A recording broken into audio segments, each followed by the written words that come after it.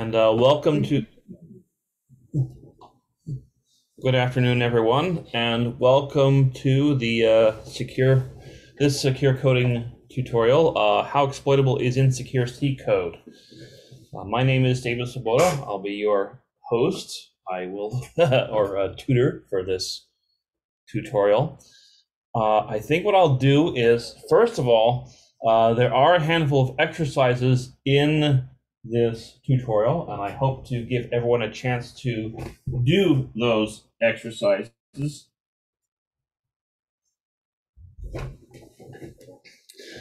But we'll have some background slides first before the exercises start. So I will say that if you have not followed the instructions here about downloading and setting up the tutorial exercises, you'll want to do that immediately. I think what I'm going to do is if people have questions, I'll actually ask you to speak the questions over Zoom, and I'll ask for questions at the end of each slide. Well, I see one chat question. Okay, that's not a question. But yes, thank you, Miles. He's posted the location for where to download these, where to download the material. So there'll be a good bit of lecture before the first slide. If you have to start downloading now, then go ahead and start. And hopefully your virtual machine will be ready before we actually begin the first exercise.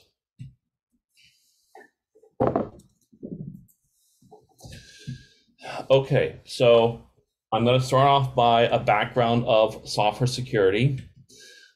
I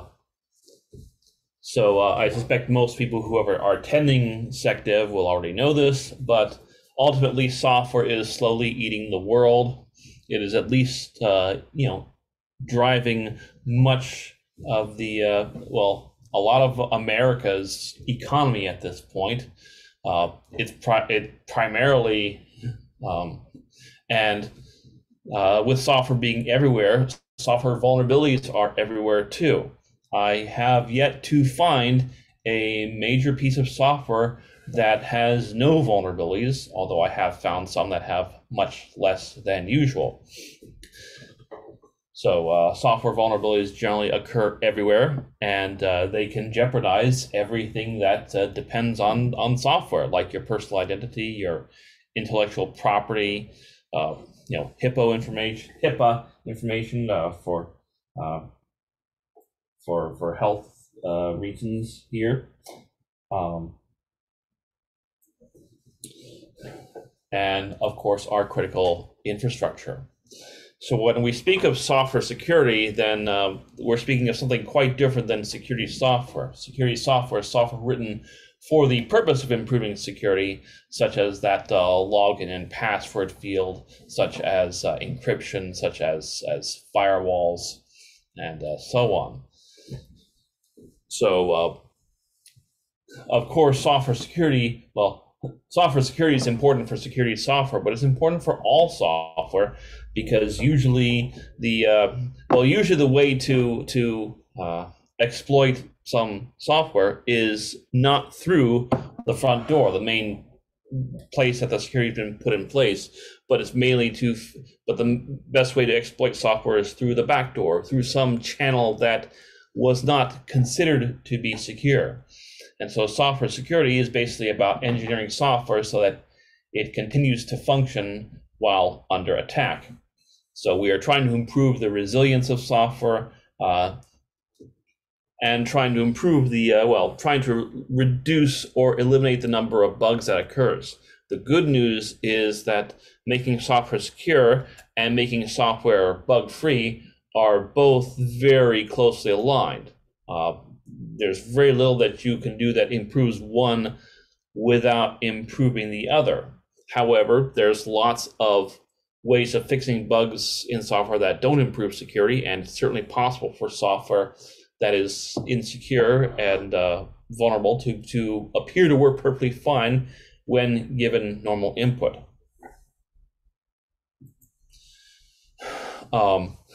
So ultimately, software is insecure and imperfect because it's written by human beings.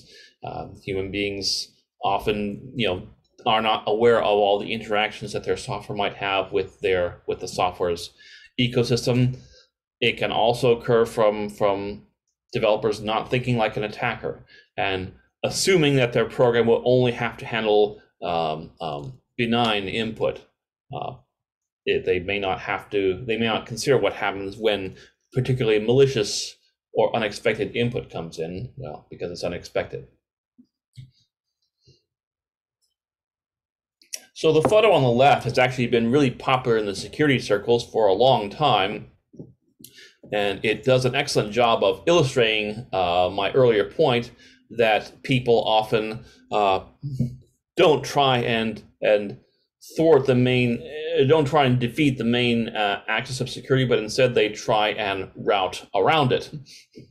One interesting story about this photo is that we first encountered it in the late 2000s, around 2008 or so, and we had no idea where it actually came from until about 10 years ago when it was discovered that it was actually from a hospital in Belfield, Germany. And we therefore managed to snag the photo on the right. And the photo on the right, which shows the same building, from the other viewpoint, but also shows how the security problem was actually fixed. So on the left, you can see the security control, a simple roadblock, and you can see clearly how the security was bypassed without the security control ever being tampered with. And on the right picture, you can see how the security was actually fixed. A whole bunch of studs in the road pretty much prevented the exploit that was happening.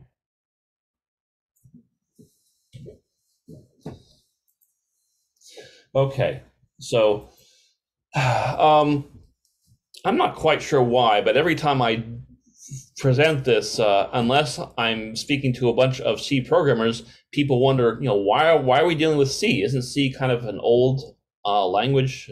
And most projects today are not being written in C.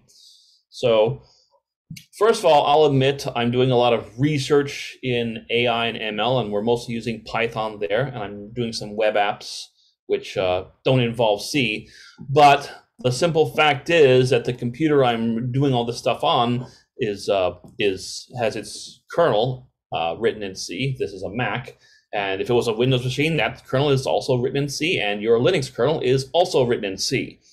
And you can also pull out your smartphone, and I'm willing to bet that that kernel is also written in C, as well as some of the applications. So C is still at the heart of our computing infrastructure, and most of the embedded devices in your life, including your car, will also have C code running inside them. So this is mainly, I'll talk more about this, but C is still at the heart of our critical infrastructure. And while you may prefer not to use it for new projects, there is a tremendous amount of C code already existing out there, and so vulnerabilities in that C code can get you hacked. Okay, so a quick background on C. It was created in the early 70s. It is actually it's actually close to 50 years old. Its 50th birthday will be, I think, next year. The first book on C, the C programming language by Brian Carnegie and Dennis Ritchie, was published in 1979 or 8, actually. And C has actually been standardized since 1983. The committee to maintain the C standard is this ISO committee on the bottom, WG14. WG just stands for Working Group. They're a small group of about 25 people representing 25 companies, and 7 to 9 countries that come every year for the standard meetings. If you want to extend the language, then you submit a proposal to WG14 and they will discuss it. And most likely they'll say, well, this could be good, but you need to fix this, this, and this, and this. And then, if you do this back and forth for 2 or 3 years, then maybe it will get accepted. Okay, C++. I bring this up because C++ is close enough to C that we often cover it in our C tutorials. It's a newer language, first created in 1983 by Bjarne Stroustrup, and it also has a standards committee, Working Group 21, that maintains the standard C++ edition. So I've seen a lot of C++ code, and frankly, most of the C++ code that I see in production is actually C code with almost no changes. It's almost completely compatible with C. And then a large subgroup of the remainder is C that has a couple of objects in it. So basically, C is still very evident in C++. If the current C++ code for new projects will have a lot of syntactic differences and features not in C. There are, of course, many other languages. I'll just go over 2 quick ones. Java is, by some metrics, the most popular language today. It's often used for business applications or web applications. I'll address the popularity of Java related to C in a little bit. C does correct many of the problems that, Java corrects many of the problems with C. However, such as memory safety issues. However, it's still susceptible to various security problems. We're not going to go over them now, but the most important thing is that Java includes a large runtime library, and that makes it really unsuitable for running on bare wires. You're not going to find Java code in your automobile or in your internet accessible toaster. So you're only going to find it in usually on larger machines, including your desktop or your web server. So one of the newer languages to come out, called Rust, is a language that's designed to provide the same kind of memory safety that Java provides, but unlike Java, it doesn't use garbage collection, and it's suitable for embedded development. And by that I mean you could add some Rust code to your car because it does not require an operating system or a standard library to accompany it. The goal is for Rust to be as efficient and portable as idiomatic C++ without sacrificing safety. The only real problem I can say with Rust is simply that it's so new that I have not seen much embedded code using Rust yet, but it's still young. We'll just have to wait and see. So this next slide I have shows simply the various popularity of programming languages according to the TIOB index. TIOB is a website that mainly surveys the popularity of programming languages. They've been at it for about 25 to 30 years. The graph I'm showing you goes back to 2000. C is the dark blue curve here, and as you can see, it's been tussling with Java for the #1 spot for 20 years. Actually, something interesting has happened now in that Python, the green spot, is now about neck and neck with C and Java. But the main point I want to bring out here is that C is still one of the most prominent languages and will continue to be prominent for a long time to come. And the reason is better shown in these next survey results. This is the Bar Group Embedded Survey, which shows the prominence of programming languages restricted to the embedded world. And in the embedded world, as you can see, C controls 70% of the code that's out there, with a 20% going to C++, and then about 6% going to other languages, including Java. But the point is, C is not only the most popular here, it dominates the field. You are going to have a hard time selling any embedded software written in a different language. I'm not saying it's impossible, I'm just saying it's hard. And this is where C still shines and still rules the world of embedded software, and that includes, operating systems and the like. So of course, C has lots of problems. It's almost 50 years old, and for many years the Software Engineering Institute's CERT Coordination Center collected vulnerabilities. That job has now been taken over by MITRE CVEs.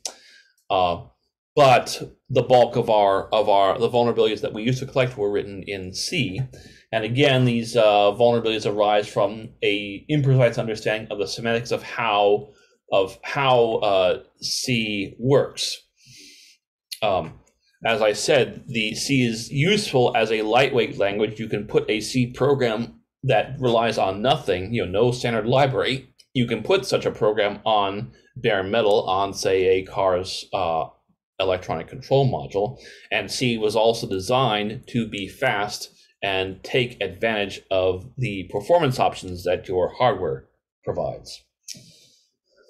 So C has always taken the attitude that the programmer knows what they're doing, they understand the details of the hardware, they understand the details of their compiler and precisely what their compiler will produce given a source program.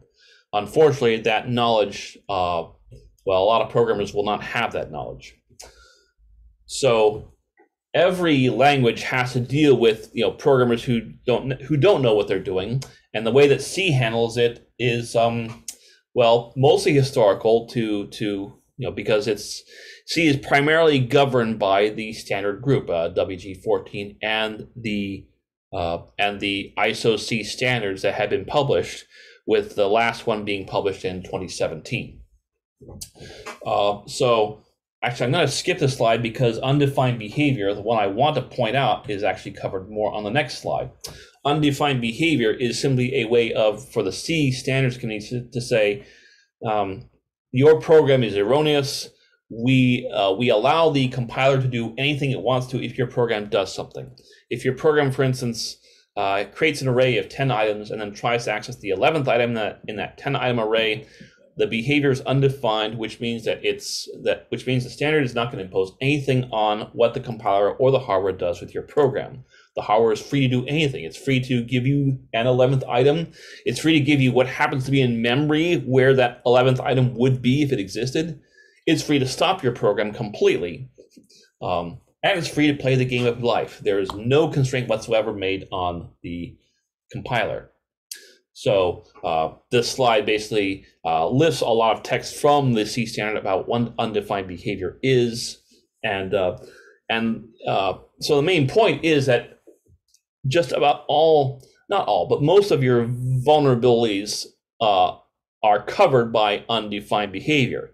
Places where your program did something erroneous and the compiler may have done something, they might just have let the program continue as it is and do that erroneous thing in the object code. And that can create lots of problems as far as security goes. Are there any questions so far? I know I've kind of zipped through things.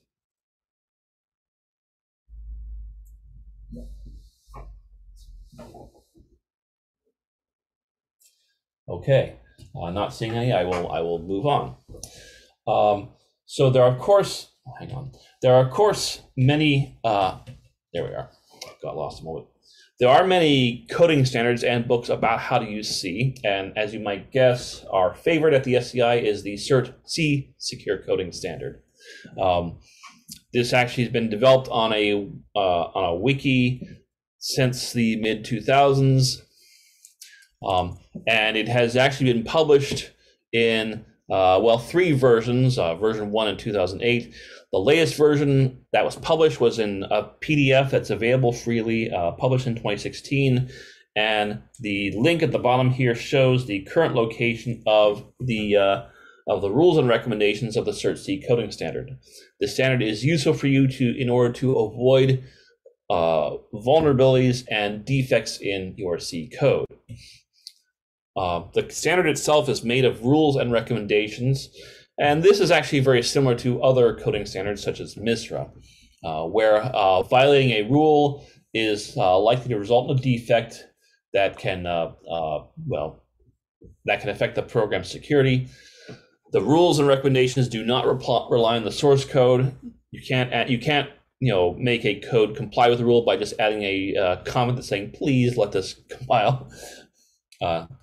And you can determine whether the code complies with the standard easily through various analysis tools or manual code inspection.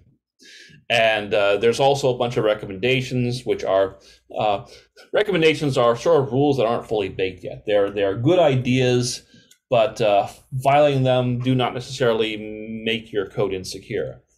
For instance, using a consistent indentation style makes your code more readable, but it does not necessarily make your code more secure.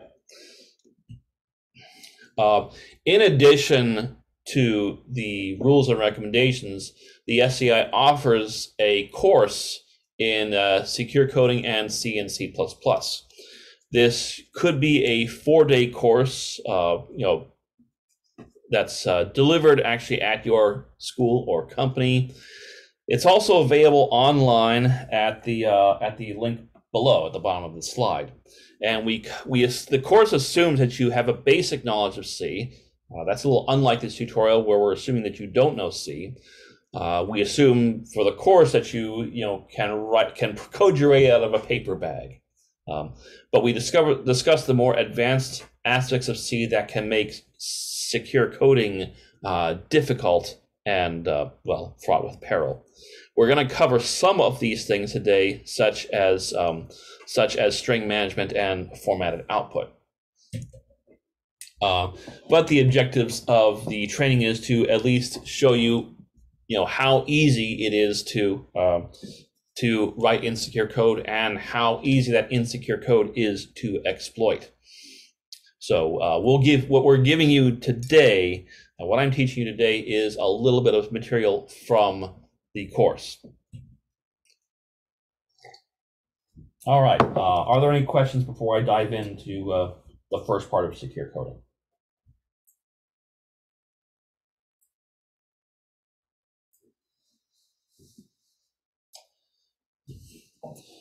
Okay, so the first we'll start with is the buffer overflow. In order to understand buffer overflows, you have to understand how strings are stored. A string, of course, is any sequence of characters. It could be your password, it could be your name, or your social security number for Americans.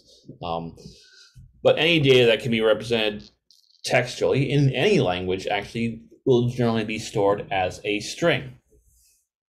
In addition to strings used in the real world, there's plenty of strings used in programming, such as command line arguments, and strings are used in just about every language, but they are a bit more primitive in C than in other languages like Python. So in C, of course, a string is basically a sequence or an array of characters. For example, I have here a string that actually occupies 6 characters or bytes, even though the length of the string, the number of characters, is 5. So one easy source of vulnerabilities is this null terminator here, which C uses to indicate that the string ends there. That it is I guess you call it a delimiter. So in C, every string ends with a terminating null character. And so what I'm trying to say is that one of the sources of problems is that the number of bytes required by this string is, in this case, one more than the actual number of characters in the string. So it's easy to create an off by 1 error if you only allocate enough space to hold the characters in the string without including that you need to hold a byte for the null terminating character. So here's another example of how C is rather primitive and not designed for security. So C, along with most other languages, has the notion of a string literal, simply a sequence of zero or more characters that can be used to represent itself. In particular, In C++, the type of a string literal is const char. Const char simply means, that it simply means that the set of characters cannot be changed. But in C, it's declared as plain char, an array of plain char, not const. This means that C lets you change the contents of a constant string. However, doing this is officially undefined behavior, and we forbid it in the CERT secure coding rule STR30-C. So one question that arises is, why not just change the standard so that string literals are const char in C, just like they are in C++? When I first joined WG14, that was my first question. I proposed, why don't we make this const char and close this set of potential vulnerabilities? And well, the answer is that doing that would break old code, and the committee must never break old code. The reasoning is that C is while being 50 years old, C is one of the most successful languages, and that success is partially built on the fact that they never break old code.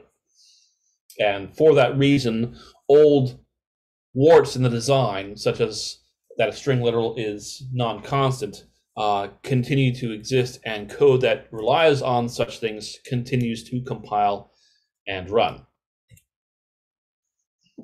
So in this slide, I simply list a bunch of string manipulation errors, such as null termination errors. If that null byte goes missing, then lots of bad things can happen.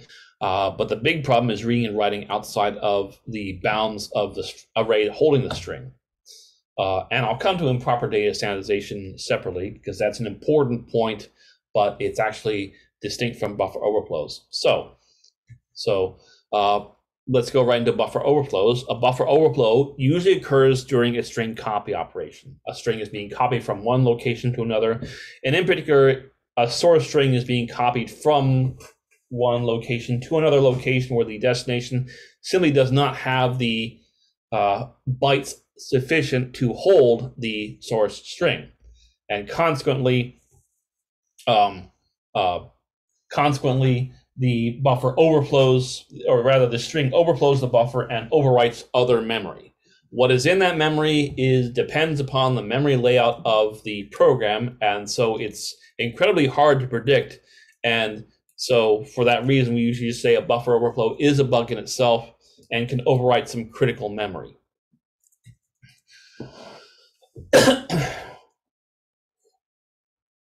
So here's one other item that should scare you. The first paper to actually discuss the nature of buffer overflows was this paper at the bottom called Smashing the Stack for Fun and Profit, published in 1996. However, the first exploit, or the first widely known exploit that took advantage of a buffer overflow actually was the Morris worm. How many people here remember the Morris worm? It took down about 10% of the internet in the fall of 1988. Now think about that. In 1988, Robert T. Morris was able to exploit buffer overflows and cause this worm, but it wasn't until 8 more years that the technique that he was using actually became publicly available. So for a long time, buffer overflows were actually the biggest source of vulnerabilities. I believe today they have been surpassed by SQL injection and web-based problems like cross-site scripting. And one of the big problems of buffer overflows is that since they overwrite memory that doesn't belong to the string, they can be used to modify internal data or directly programmed to execute malware. So, for example, here's a very simple program where all we're doing is this program takes 2 arguments. By convention, the argv parameter will take command line arguments. So you would call this program with something like foo and bar, where foo is the argv1 and bar is argv2. And this program would simply take a buffer of 2,048 characters and put in that buffer something like foo equals bar. So the question then becomes, which line on this code can create a buffer overflow? So I'll give you a minute to ponder this before moving on to the answer.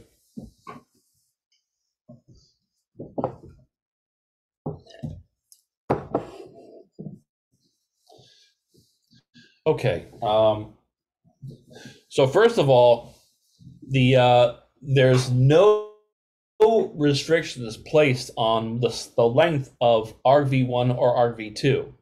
That means argv1 could be greater than 2048, and so the first line, the first call to string copy, could overflow. Likewise, argv2 could be greater than 2048, and therefore the third line could also overflow. But if argv1 was, say, 2047 characters, then the first line would not overflow, but the second line, which copies just 3 characters, would.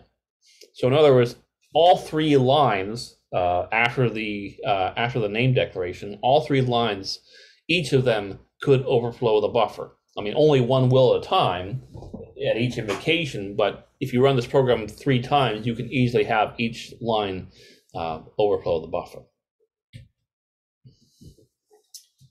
All right. I'm going to just go over this really quickly because the getS function was a notorious example of buffer overflow capabilities. It was added to the C standard in its very first invocation by the ANSI committee in 1984. And in particular, the getS function is defined to receive input from the user and stop only when the user either closes the input or hits the new line character. And as you can see, this code faithfully complies with that algorithm. It continues filling the buffer with characters until a new line or an end of file occurs. And afterwards, it adds a terminating null character to the string and returns it. What is missing from this code is any notion of how much capacity the dest buffer actually has. And so not only does buffer overflow become possible and easy with this function, but it's actually impossible to prevent the user from overflowing a buffer. And because of this, the getS function has actually been deprecated and removed from standard C. It was removed in the C11 in 2011. Most compilers today will happily let you compile code that uses getS, although they will give you dire warnings should you dare to do such a foolhardy thing. It's certainly useful if you want to show just how insecure C can be. Finally, I'm going to point out that simply the program stack contains a lot of data on it, including stack return values. If you have a program main which calls A and then A calls B and then B, you're inside program B, then you have a memory layout that matches what you have in the slide. And if you overflow a buffer in, say, a string that's declared in B, you can overwrite the part of the stack frame for B and part of the stack frame for A and part of the stack frame for main. The catch here is that these stack frames will contain addresses for the program to jump to when it's done. When the program has to keep track of what happens when it's finished executing B, it returns to the end of A, and if you can overwrite that return value, you can direct the program to execute malware. So this is why buffer overflows are so dangerous, because people have known how to execute what we call a stack smashing attack by overriding stack functions and directing the program to execute malware.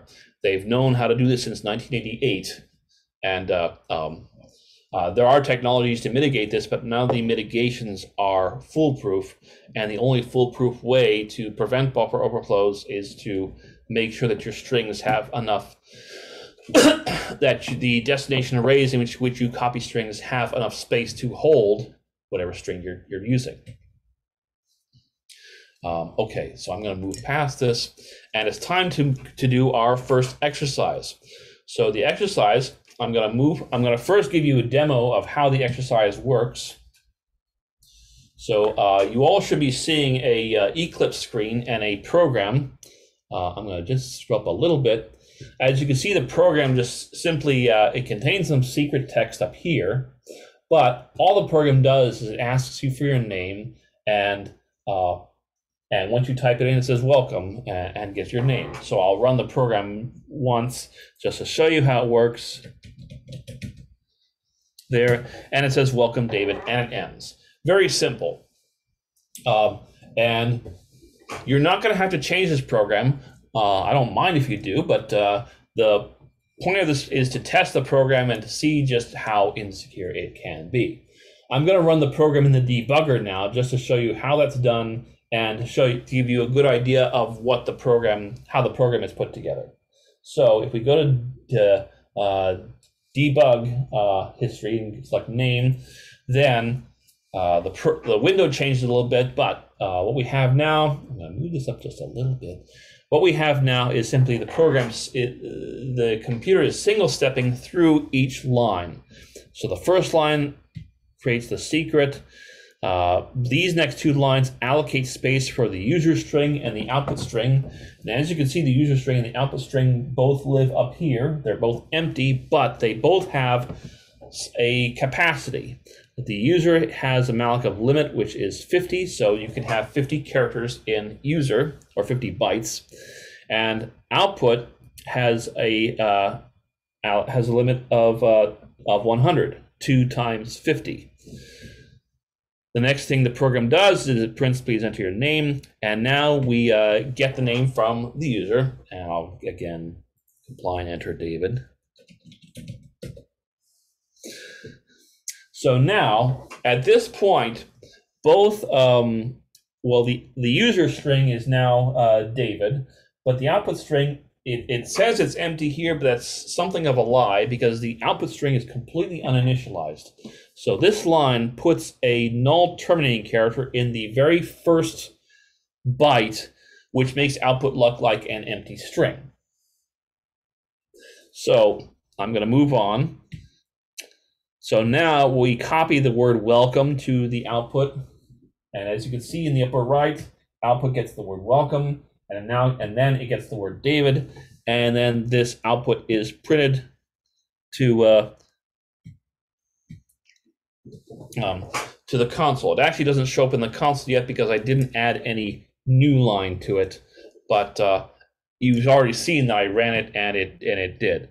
So this is how the program is supposed to work under normal circumstances. The exercise that you're supposed to do, and I will give you 10 minutes to do this exercise, is two things. First of all, can you make the program crash or terminate by overflowing the input buffer? And the second is, can you actually cause a buffer overflow without crashing the program? That is, can you give some input that overflows the buffer but does not crash the program, where the program prints, welcome and terminates normally? So I will give you 10 minutes to do this exercise, and we'll handle questions.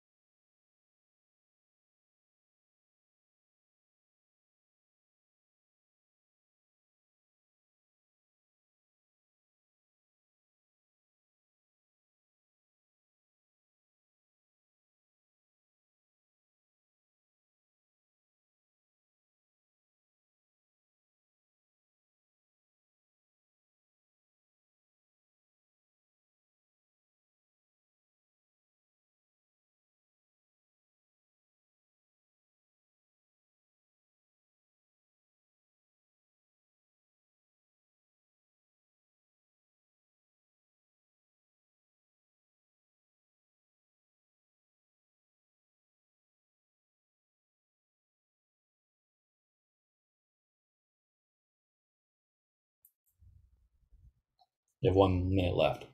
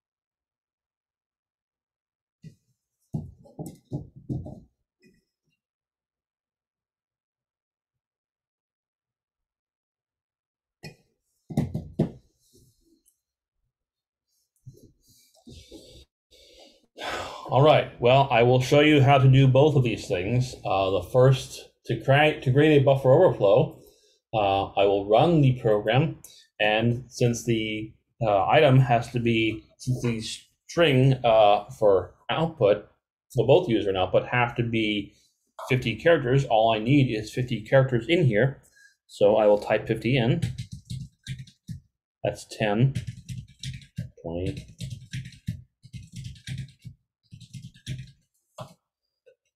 so then I'll just type my own name in, and this time it terminates. What happened here is that the standard C library detected that I had somehow corrupted memory, and therefore this is a way of crashing the program. The second exercise question was to give a buffer overflow which does not crash the program. And the first time I tried this, in fact, this string did not crash the program at all. It still said hello with that number and then David, but I can still, so I have to be a bit more careful with this buffer overflow. So this time I'm going to type 51 characters. So 10, 20, 50, 51. Actually 52 because of the terminating null character. And this program works correctly, even though I indeed overflowed the buffer.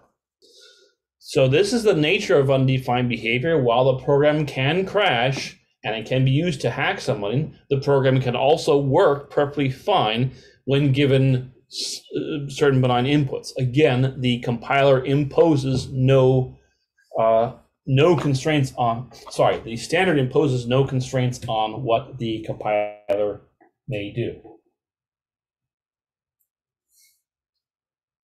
Okay, so moving on. Memory safety is a fundamental problem because C achieves great performance by sacrificing memory safety. Buffer overflows to happen. So it's actually a heavy price you pay for the speed of working in C. Of course, buffer overflows are not the only problem you have. For those who may remember the Heartbleed vulnerability, this is a vulnerability caused by something that wasn't a buffer overflow, but was very similar. It was actually what we call an out-of-bounds read. It basically allowed people to exfiltrate information from a web server where the information was basically memory loud. It could have been sensitive information like passwords or credit card numbers. And one other catch with Heartbleed was that there was no way of knowing if a program ever suffered, if someone did an exploit, because the program does not crash. It leaked sensitive memory and then happily continued running on its merry way. So this is the code in OpenSSL that was vulnerable to Heartbleed. And as you might guess, this code had been in production for several years. The code works perfectly fine. And the vulnerable part was with the payload variable, this int right here. I've highlighted it throughout the code. The payload value is declared here. It gets data from the network. The data that comes from the network includes a payload, and the rules, I believe this is an RFID, the rules simply said that this is a heartbeat protocol, which simply says, give me some memory here, and the payload says how many bytes the memory should take. So this macro N to S actually initializes payload with number of bytes to fill it with, and the program therefore proceeds to allocate space to hold the payload plus some overhead, and then it copies using the memcopy function at the bottom here. It memcopies data from its internal data structures to payload. And as you can see down here, there's no check to see that payload is actually a valid value. The attacker could have said, give me the time of day and spend 2 bytes giving me that information. And that's about how much a time t variable takes. It could also say, give me the time of day, however, it takes 60,000 bytes to give us that information.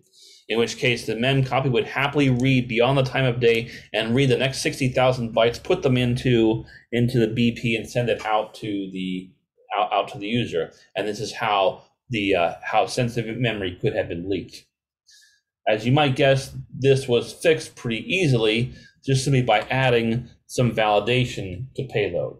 In particular, down here, if 1 plus 2 plus payload plus 16 is greater than the length of the buffer that was being read, then the system silently discarded it. It realized that this would be a malicious packet, and it ignored it.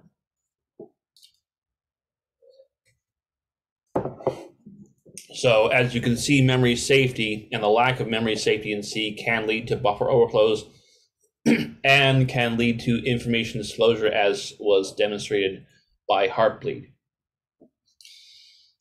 So memory safety is guaranteed by many newer languages, but they all do so at the cost of performance and at the cost of expensive safety checks. Rust is an interesting candidate because it promises memory safety without the performance sacrifice that you get in Java. So that's why Rust might be suitable for embedded programming. Only time will tell. Okay, so Valgrind is the first salvo in trying to give C memory safety. It is a dynamic analysis tool that runs on Linux, on both 32 and 64-bit Linux, which it basically is a framework that executes Intel in assembly instructions and allows people to add tools to it to detect things. The most common tool is called memcheck, and memcheck detects buffer overflows. It also detects using uninitialized values, and it detects invalid freeing of memory and memory leaks. There's some things it doesn't do. It doesn't do bounce checking on static arrays, but that's okay. Well, there's other tools that handle that. So for instance, this program has 2 problems with it. It first allocates a space for 10 elements to stick in this pointer X, and then it asks for, well, it looks like the 10th element, but one of the catches of C is that the first element is array index 0. So X sub 10 is actually the 11th element of the array. It tries to write 0 into the 11th element, and that is outside the bounds of memory. This means that when you run memcheck and Valgrind on this code, you will see this invalid write of size 4. It also gives you the, gives you a stack trace of where that happened. It also gives you a stack trace of where the memory was allocated, which was on the line above. And there's a second problem with this code, and that is simply the memory that is allocated here is never actually freed, causing a memory leak, and therefore Valgrind detects the memory leak.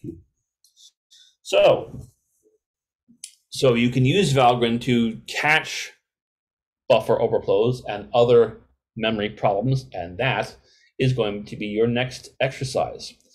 So I will first go back to the virtual machine and show you how to run Valgrind on this code. In fact, I'm going to run it on normal benign code input, and as you can see, while Valgrind is running, it doesn't actually report any problems because the code itself is perfectly fine. So I'm going to tweak the code. You're free to do this yourself. You don't have to. And now I've just removed one of the frees.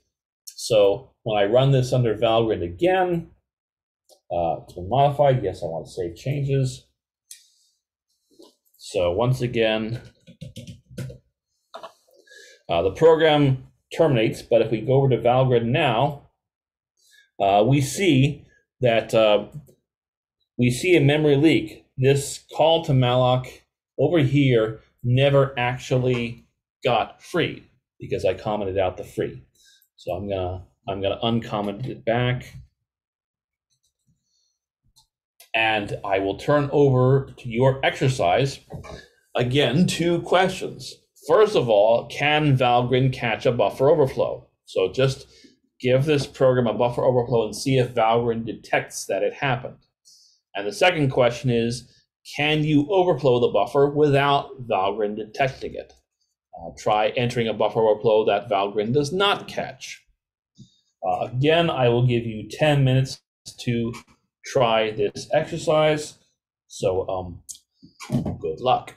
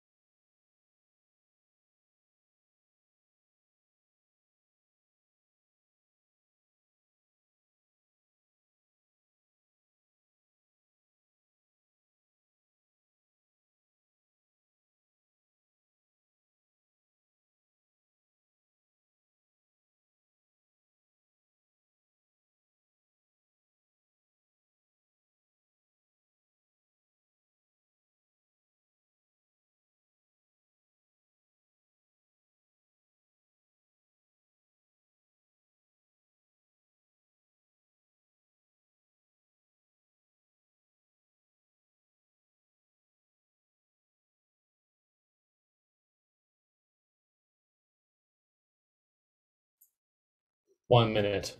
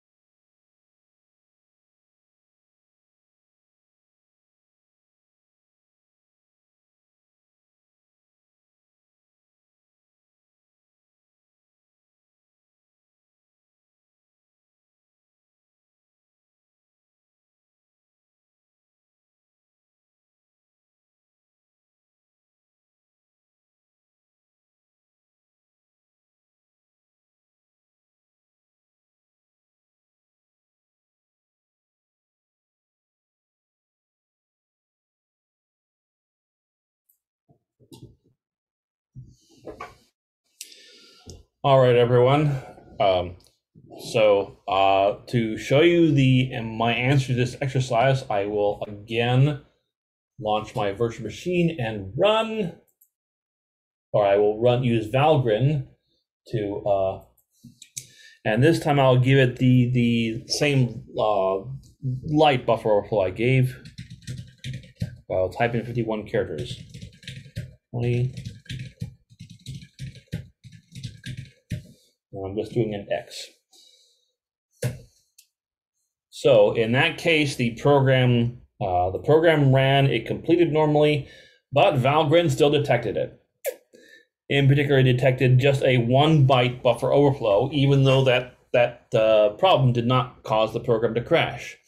And you'll notice that several lines of code lit up because of that. The buffer overflow first occurs on line 11, where getS lets it overflow. And then that actually went over here to line 14 because the bad data went into output. Line 8 got highlighted simply because there's nothing wrong with that line, but that was where the overflowed buffer was allocated. My conclusion from this is that Valgrind can catch buffer overflows, and I do not know how to overflow the buffer without Valgrind detecting it. So this is my way of saying that the second question is no. I'm not certain it's no, but I have no idea how to do it. If you figure it out, please let me know. Okay, let's move on. I'm going to talk quickly about injections. I know several others have mentioned them here, but ultimately, an injection is a failure of validation and sanitization. So validation is pretty well known. It's the process of making sure that input that you get from a user falls within the intended domain of the receiver. So we have several examples of validation here. The best, probably the most common example today is simply making sure that a username and password represents a valid user. But of course, any kind of input can be validated if you have at all any concerns about what the input might be. Sanitization is just as critical as validation and is nowhere near as well known. The process of sanitization is ensuring that data conforms to the requirements of the subsystem to which it is passed. Oftentimes, strings will be passed to various subsystems where the subsystem expects a string to follow some particular syntax, and if the string does not follow that syntax, then there might be a system error, a syntax error, or malicious string can use the subsystem to run arbitrary code. The code may not be completely arbitrary, but it can do things that was not intended to be done by the main program. So there are many. So here's an example of data sanitization where a program wishes to send some mail to a user, and it needs an email address from the user. So the argument is that you have a program called bin/mail, which takes an address and takes a mail to send. The address is given. The address say comes from the user, where the user can give any address it wants, and then this command is sent to the system function, which invokes it as if it is a shell command. So while this program will work perfectly fine if the user provides a valid email address, if they provide a malicious email address such as this one, then the program will first send mail to bogus@adder.com, but it will next take the Etsy password file and mail that to some@badguy.net, which is almost certainly not what this program wants. So we would call this OS command injection because the injection is happening to the shell command. The system is receiving a string with considerably different syntax than was expected. I picked this example because I can represent it easily in C. There are several other types of injection, such as SQL injection, which I cannot represent in standard C for one simple reason, and that is standard C does not have a database library. If you want to use C to connect to a database, there's lots of non-portable or non-standard libraries, such as SQLite's library. But the C standard does provide enough things for command injection and format string injection. But all of these problems you see are effectively a failure of validation and sanitization, where the sanitization is designed to prevent misinterpretation of the string by a subsystem like an HTML parser or a SQL parser or the system command. There are often some rather simple ways of achieving sanitization. For instance, blacklisting would simply identify characters that are considered dangerous and replace them with benign characters. If we go back to this example, a system that simply replaced semicolons and pipes, for instance, would turn this malicious input into nonsense. The input would not be valid, but it would also not be nonsense. Everything would be passed to the mail command, and the mail command, well, depending on what it does, it might just ignore everything except bogus address, adder.com.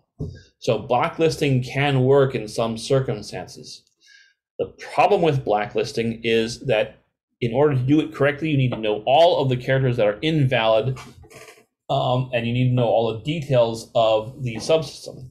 For instance, for a Unix shell, what are all the invalid characters you would pass if you have an email address?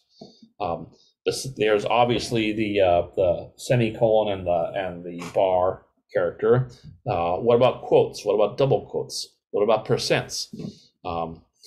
It gets thorny, and you quickly find yourself lost in the rabbit hole of the details of, in this case, the Unix shell. So for that reason, we often recommend using whitelisting, which simply erases all characters except a small list of acceptable characters. This saves you from having to know details of, how is the slash treated by the email address parser. You could just simply accept a small list of acceptable characters, such as letters, numbers, things like periods and the @ sign. So we generally recommend whitelisting when handling sanitization. And the reason I wanted to bring up sanitization is because it is part of the problem with handling format string vulnerabilities. So format and output functions, which are vulnerable to format string vulnerabilities, are a set of C functions. And in fact, many newer languages, including Java and Python, support similar functions. They have printf functions. In particular, C has these three functions: printf, fprintf, and sprintf. In fact, you saw printf in the program that you have been exploiting and testing. So printf just simply takes its arguments and puts something to standard output. Fprintf prints things to a file, and sprintf fills a buffer with a formatted output. As you might guess, since it fills a buffer, you have buffer overflow as possible when you're using sprintf. If you're using plain printf or fprintf, buffer overflow is not a problem. But format strings are a problem. So a format string is simply a character sequence that consists of mostly ordinary characters, which are printed out as they are, but the percent sign is magical. Percent followed by another character means take the next argument and do something special with it. Percent D, for instance, says, take the next argument as an integer and write it out as a decimal. And percent S means take the next thing as a pointer to a string and write out that string. Likewise, percent F writes a floating point number, percent P writes a pointer, and there are many others, but those are the main ones that are common to know. One final thing is printf and its family of functions are called variadic, which means that the number of arguments that are passed them can vary, and that means that your compiler cannot verify that you have sent the right number of arguments.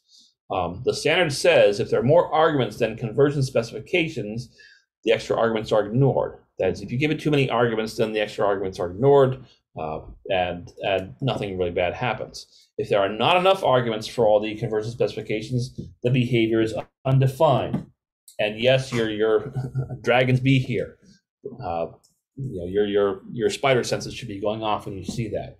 So, for example, I'm showing you an example of one of the first format string vulnerabilities discovered in Wisconsin University's FTP daemon, where the exploiters managed to send a handful of format strings, of malicious format strings, to the FTP daemon, such as the one you see down here, which prints a bunch of floating point numbers and prints a bunch of plain characters. So what can you do with a format string vulnerability? How would you exploit it? And in order to answer that question, I have to dive a little bit into the contents of the stack, and how memory is laid out. So suppose you have this code, this format string declared, and then a printf function, which takes the format string and 3 arguments. As you can see, there's the wrong number of format strings for arguments. There's 4 format specifiers and 3 arguments. So as I've said, the system will try and pull a 4th argument. But what is that 4th argument? So I'm going to show you the way that this memory is laid out. The system pushes onto the stack the arguments. For Windows, this was done on Windows on 32-bit. So the arguments were pushed on the stack in reverse order, and the system then called printf. And so here's what memory looks like. You have first the pointer to the format string here, and then you have the 3 arguments, 1, 2, and 3, and then you have some extra data, which looks rather random. It actually isn't. But what does the printf function do? It has an argument pointer, and basically these four bytes are sets of 8 bytes in memory. Sorry, these are each 4 bytes. Each of these 4 get associated with a format string. And so an argument pointer goes down, sees this first value, prints it out. The %08x is another format specifier. It simply says use 8 characters to print a hexadecimal number, leading it with leading zeros if it's not big enough. So consequently, this system will print out 4 hexadecimal numbers, and it will print these values: 0001, and then 2, and then 3, and then this thing where it scrambled the order around a bit, but it happened to print. It happened to take this data, which lived on the stack, and print it as a large hexadecimal number. In fact, if you know the ASCII code sequences, you'll realize that 25 is the ASCII code sequence for %, 30 is the ASCII code sequence for 0, 38 is 8, and 78 is the lowercase x. And likewise, 2e is the period, And so in fact, what you're actually looking at here is the start of the format string itself. And therefore, what the output that you get the part of the format string itself interpreted as a series of, as an integer. So we've just used the format string, use a vulnerable format string to print out contents in the stack. The first three, of course, were fed in normally, but the fourth one was not. So this relates to the exercise, where the exercise, and this is a little harder, but I'll give you 10 minutes again. The catch is to trick the program into printing its secret string. So if we come back to my vulnerable machine, first I'm gonna rerun this just with benign input to get rid of all that, to get rid of all these highlights there. Now, in particular, the thing to note is that once the name is printed, well, I'll run this in the debugger so you can see what happens. I'll debug, and then I will we'll step along here. And now I need to enter my name. I'm going to use just David, but I'm going to add %s to it. Now, as you can see, output has, not output, user has David %s, and that winds up getting passed to output. And now that we send output to printf, printf receives a format specifier here without actually having an argument to receive, to hold it. So what's it going to print? So unfortunately, if I move along here, I'm not going to, it's not going to actually print it. So let me run this outside the debugger so you can see what actually happens. Oops, go away. Go away.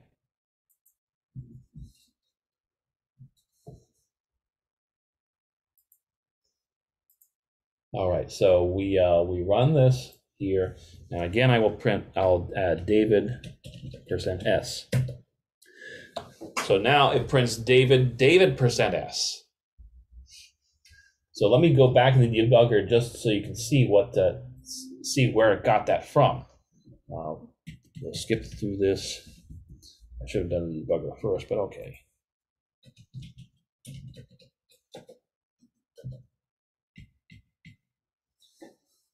So you see it had David, but then it interpreted that %s as printing, printing the contents of the user string. It printed David, and then it printed David %s. So the challenge for this is to have the program print its secret string, which is this string that says I've got a secret. Obviously, you could just simply say my name is I've got a secret, and I would consider that cheating. So can you send it a handful of print specifiers that cause the program to print I've got a secret? That is the challenge of this exercise. We have just about 10 minutes left, so I'll let you go ahead and get started. So we have 5 minutes, but please do what you can.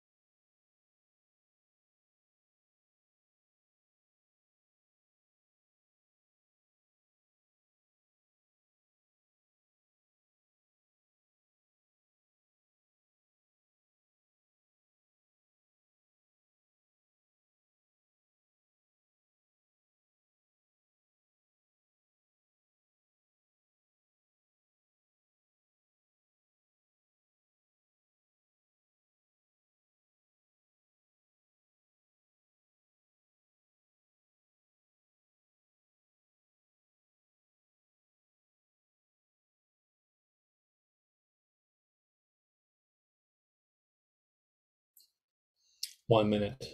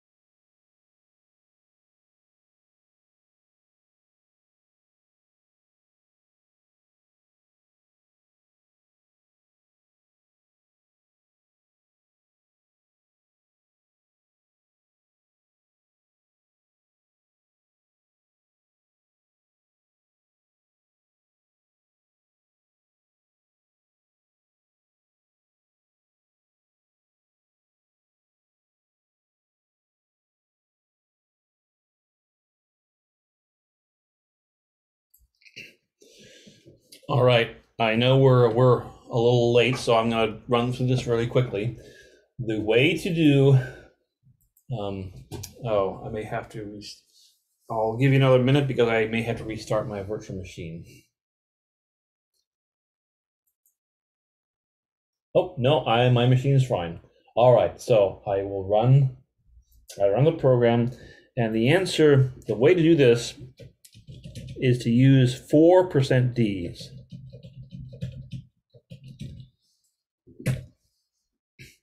If you do that, then it prints 4 numbers, and then it prints, I've got a secret.